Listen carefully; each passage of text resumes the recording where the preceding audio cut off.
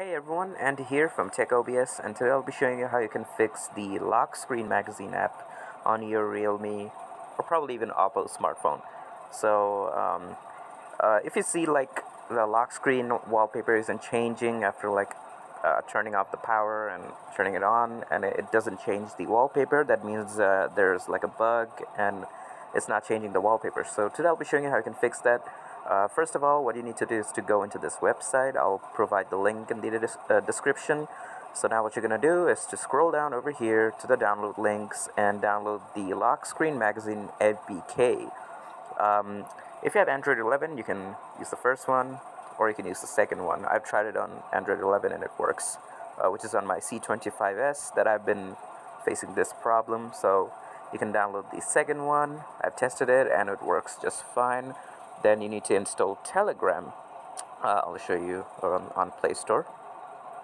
It is over here, as you can see right here. You need to install this. Once you've installed this, you can then open the download link and just go to Telegram, and you need to download this one. You just download it and it will be saved into My Files. So make sure you download the second one, right? This one right here. Then go to My Files, which is right over here, which is on your downloads, and then just install the APK. And once it's installed, you're pretty much good to go. All now you can do is just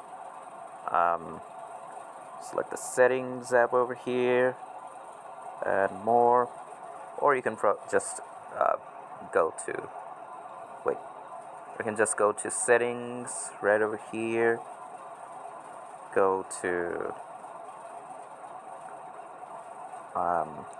which is forgot what it I think it's over here. Nope.